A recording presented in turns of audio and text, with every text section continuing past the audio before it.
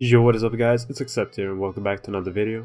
So I haven't uploaded in a while and pretty much it's because I've been really busy. I've been getting into coaching, both individual and team coaching, so that's been taking up a lot of my time. And pretty much the free time I've had, I've either just taken a rest or I've been streaming. So I haven't really had time for YouTube, but I really want to get back into it because I find it a lot of fun, and now that I have more time, I'm gonna start doing more YouTube videos. So for the foreseeable future you can expect more content on this channel. I'm also planning on getting a new microphone pretty soon. I mean, the one I'm using right now is fairly old and also it's not the highest quality, so I kind of want to get a new one. So I'm gonna get that soon, but either way, enough of the rambling, I'm gonna get straight into this video. So today we're gonna be going through a guide on how to play Vi Toplane. So some of you guys might think I'm trolling by saying this, but I'm gonna be playing Vi Toplane now for pretty much the entire preseason. In around D2 to Master MMR, but I think it's pretty good. It has one of the best setups in the game pretty much with her ult and Q. She also has the luxury of being able to run Ignite, and she deals a lot of damage in short trades. On top of all of this, she also abuses lethal tempo really well, which is a pretty good rune right now, or a pretty overpowered rune even, I would say. Now talking about runes, I think we should get straight into them. I pretty much always go lethal tempo right now. I think it's a pretty overpowered rune in general, especially on bruisers that auto-attack a lot. Vi fits into this category pretty well, I would say. So I think it's a pretty good rune in general. If you don't want to go with lethal tempo, you can also go with electrocute. I think it synergizes with her short trades really well and overall just her kit. But lethal tempo is really overtuned right now. I would just recommend going this pretty much 99% of the time. For the rest of the runes in the precision tree, I usually go with Triumph and then Bloodline and then Last Stand. Sometimes, or pretty often, I would swap out Bloodline for Tenacity instead. Reason being, it kind of depends on how much CC the enemy team comp has. If they don't have a lot of CC, I will just pretty much always go Bloodline because you don't really build a lot of lifesteal with Vi. You can't really fit it into her build. So having the out of combat lifesteal is pretty nice as well. For secondary runes, I really like going with Resolve. Shield Bash works really well on you, and then you can just either go Second Wind or Bone Plating, depending on the matchup, and you can also go Unflinching. Once again, if the enemy team has a lot of CC, then this is a pretty good option. Depending on if you think Bone Plating or Second Wind is really necessary in your lane, you can either swap out one of those two or Shield Bash for the Unflinching when enemies have a lot of CC. If you don't want to go Resolve secondary, then you can also go with Domination, and then you go Sudden Impact and Ravenous Hunter.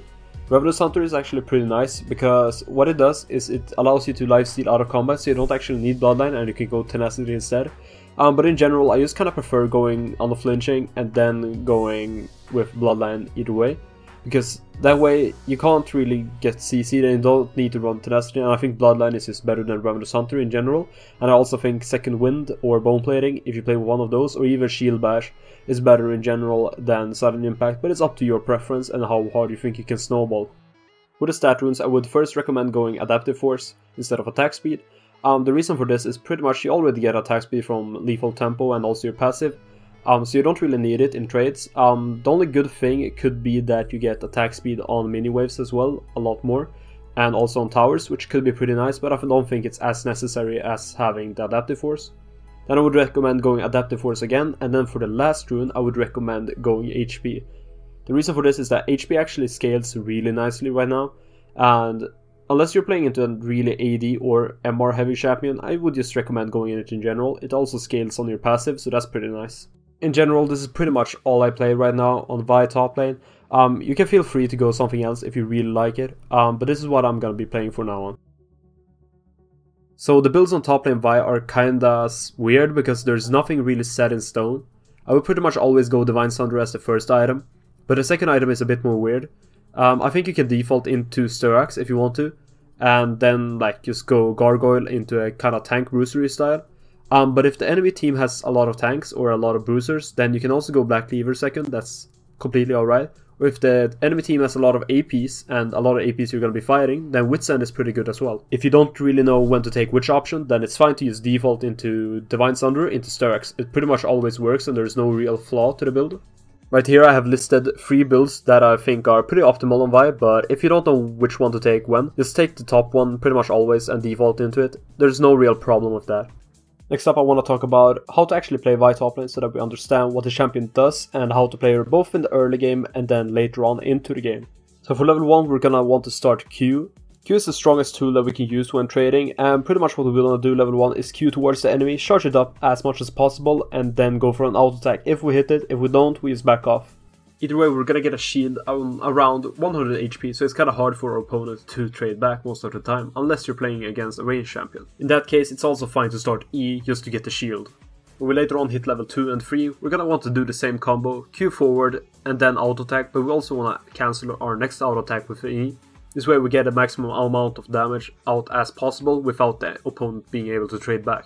If we miss our Q, then it's fine to still go for an E because we're gonna get a shield just from that. Just don't extend the trade afterwards. These combos deal a lot of damage and can easily chunk out your opponent, and if you do them often enough and actually hit them, then if you run Ignite like I do, it's gonna be pretty easy to find solo kill. When we later on reach level 6, it's fine to extend the all-ins and actually ult, so that you can get lethal temp procs without the enemy being able to. This way you can trade on them really easily afterwards as well, and you can easily look for kills yourself. Also ping your jungler when you're level 6 to come top lane, because it's really easy to set up ganks with Vi. If you don't think you can kill the enemy top lane, then it's fine to roam mid after you push out the wave with your ult, because it's really easy, as I said, to set up ganks, but it's also really easy to gank with Vi. So don't be afraid to roam when you see the opportunity to. Later on into the game, you're gonna play like pretty much any other bruiser. You're gonna want to split push as much as possible, but if you see a fight starting to brew up, then it's completely alright to move for it. In the fights, your role kind of matters on what the enemy team comp is, what your team comp is, and a lot of stuff. If the enemy team comp has a lot of dive, then it might be a good idea to peel. If you're the fed person, then you play for your own interests. If your ADC is fed, then play for her interests. You get my point. Also, don't be scared to look for fights when you reach your core items. Your champion is pretty strong, especially in 1v1s. So if you reach your core items, just look to fight. And even if you don't know if you win or not, you're gonna find out afterwards. Like, don't be afraid to limit test, because otherwise you're not gonna learn. If you want to learn more limits on Vi, then also you can check out my Twitch down below. I play her a lot over there, so it's an easy way to learn just looking at someone else play her. Otherwise, this was it for this video. If you guys want to see more guides or a more in-depth guide, then just tell me down below and leave a like. It kind of tells me on what I should be doing. Otherwise, just follow me on my socials if you want to. Subscribe over here. I appreciate it a lot and it means a lot. Anyways guys, I hope you all enjoyed. Thanks for watching and stay tuned for more.